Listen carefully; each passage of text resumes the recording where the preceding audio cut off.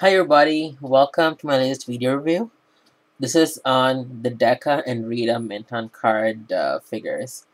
I promised you guys I would do this review, so here it is. I just apologize for it being a bit late. So here's the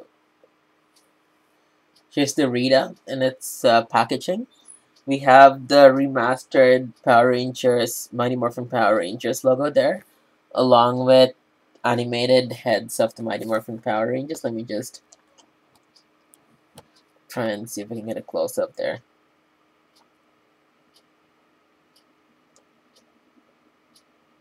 Okay, perfect. And it says Collector's Edition. It says Rita Repulse, and it has a really nice picture of her right there. It's the standard packaging of the earlier 2011 line. As you can see, the Bandai logo is on the left with the HS4 Plus. There's nothing on the right. As opposed to the newer figures, they have a new logo here with all 5 Samurai Rangers pictured. And they have the Bandai logos shifted here. So Rita was released, I believe a middle of this year. I can't really recall when it was. This is the side of the packaging. Then at the back we have the previous figures listed here. As you can see, there's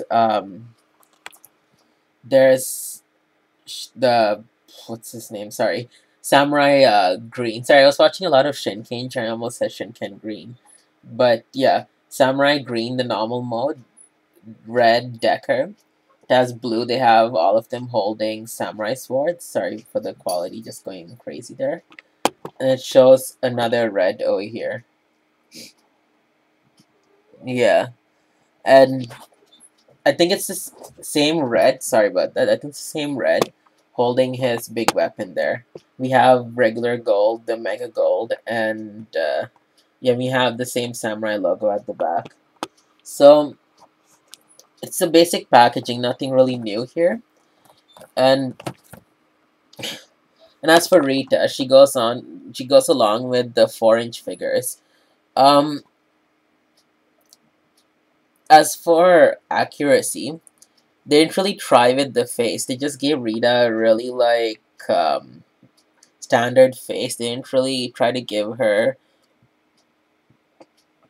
Rita's face. Because if you look at this picture right here, Rita's face. Let me just try to get it to. There we go. As you can see, her face has a more darker skin tone and is more rounded, and she has more like cheek there, as opposed to this. It just looks like a regular like face, and regular face in the sense, sorry, a standard face they would use for all action figures. And also the chest, they have those cones that are like way too long, and Rita's isn't like that. At least it's not really that noticeable because of her dress. And also another thing which I noticed is her hands are also a bit too bigger, her wrists. But overall, like for Rita, it would be wrong to complain after wanting her for so long. And then they finally released her. So that's the Rita figure right there. Next, I'm show you the Decker figure.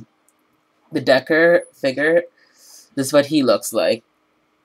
Same type of layout here. They have Decker shown at the bottom right here, and the samurai logo, and the same thing at the back that I showed you before.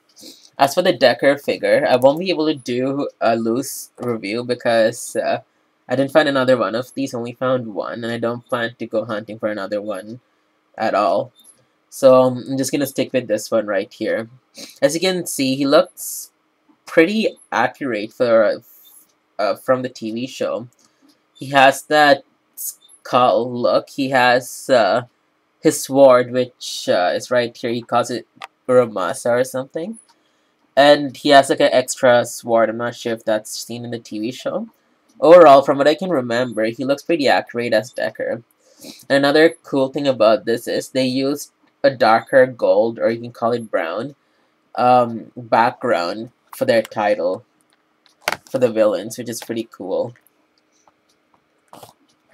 So that's basically it for my review, and as always, if you guys have any questions or concerns, please don't hesitate to ask me, and I'll be more than happy to answer them for you.